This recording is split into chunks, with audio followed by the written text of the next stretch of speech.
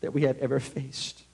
But Jesus is going to reveal with unmistakable and without ability to debate or defeat that is truly him walking on the troubled waters that we are facing right now as a movement.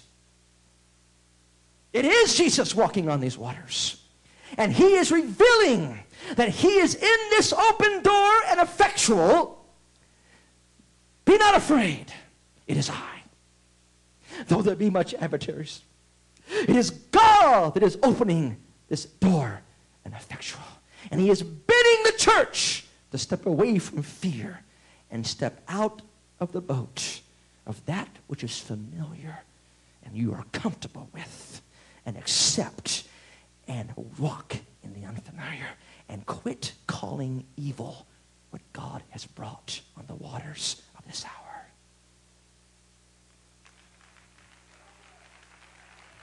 Go ahead and praise him.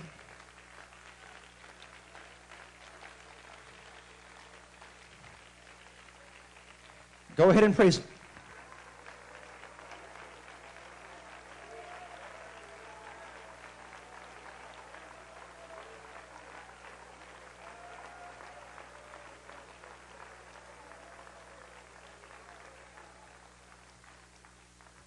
Now, the Spirit of the Lord is directing me to share with you in these next few moments. It's not something that I've sought out, but rather God caused to seek me out.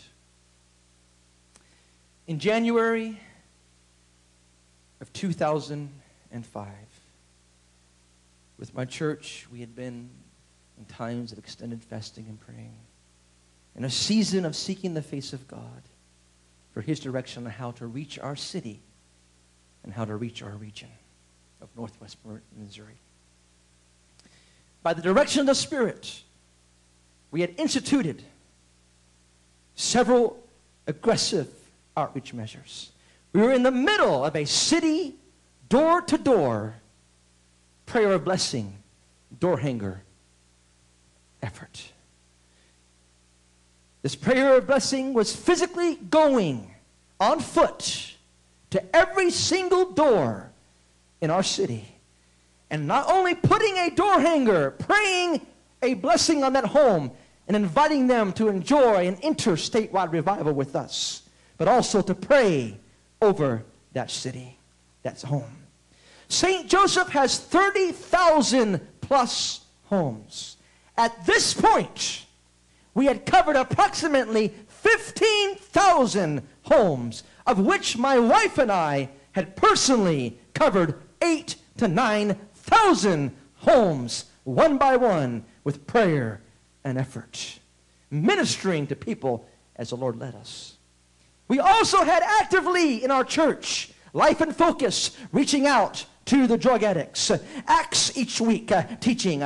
We had Into His Marvelous Light Bible studies being taught weekly to people that needed God. We had Exploring God's Word being taught each week. We held Jesus in the Park every year, reaching out with street ministry and park ministry with concerts and reaching out to the community. We had all kinds of community efforts like Hands of Blessing, reaching to the homeless and reaching out to the needy and doing community efforts. How many here recognize everything I just said? Oh, come on. How many are familiar with everything I just said? Door knocking, Bible studies, door to door, one-on-one. Clap your hands to God and praise Him.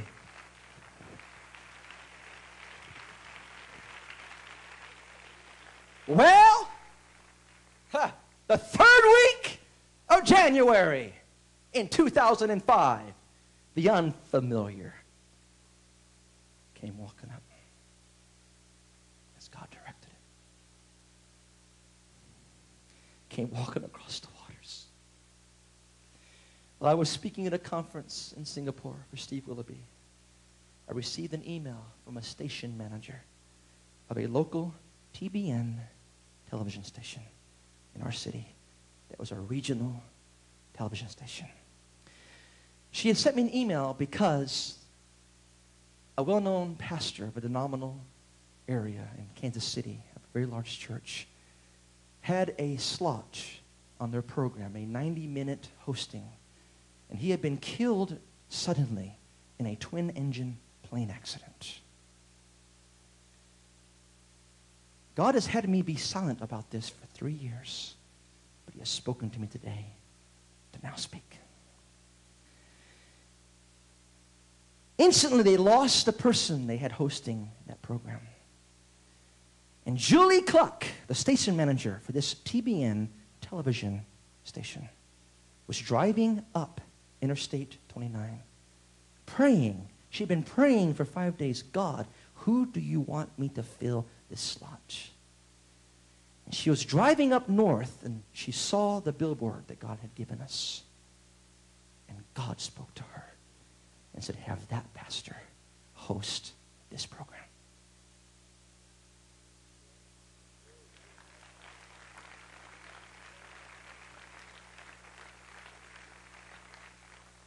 She emailed me and asked me if I would host the program. I submitted myself to my elders, to my superintendent, and to the people over me. And I said, I will do whatever you advise. Under their covering, I accepted her offer. Completely apostolic. Don't worry, I didn't put on no television makeup. I didn't bouffant my hair. And regardless of what people have said, we are still apostolic 3 years later.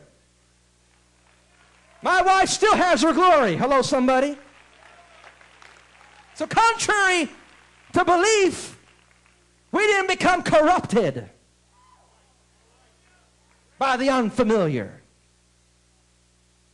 As a matter of fact, God moved so mightily in that session that while God was moving, the entire media team was in the back weeping under the power of God.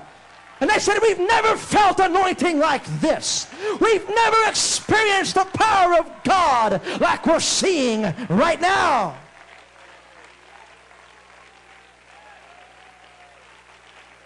Get ready, UPC. The unfamiliar is walking on the water, and guess what? It's Jesus.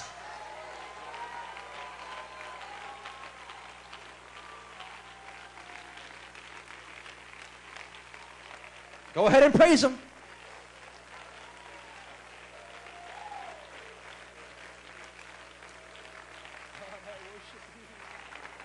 God, I worship you. They aired that initial program, 90 minutes, totally free. We had our singers, our people. The Northwest region of Missouri and Kansas and Nebraska and Iowa got to see for the first time for many true apostolic anointing. They aired this 70 times over 6 weeks and then called us and said, please come back and do another one. I preach Acts 2:38. They know I'm apostolic. It's so funny. We've done it 8 times since then. In 3 years.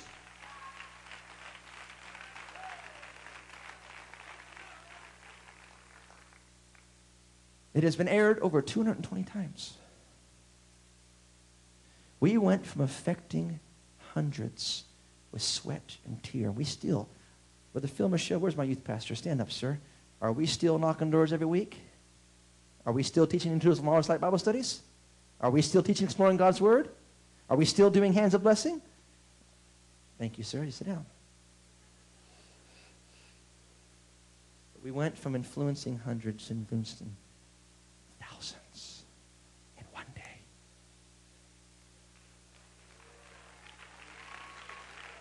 Go ahead and praise him. Come on. Quit calling evil what's walking on the troubled waters of this hour. Oh, come on, somebody, praise Him.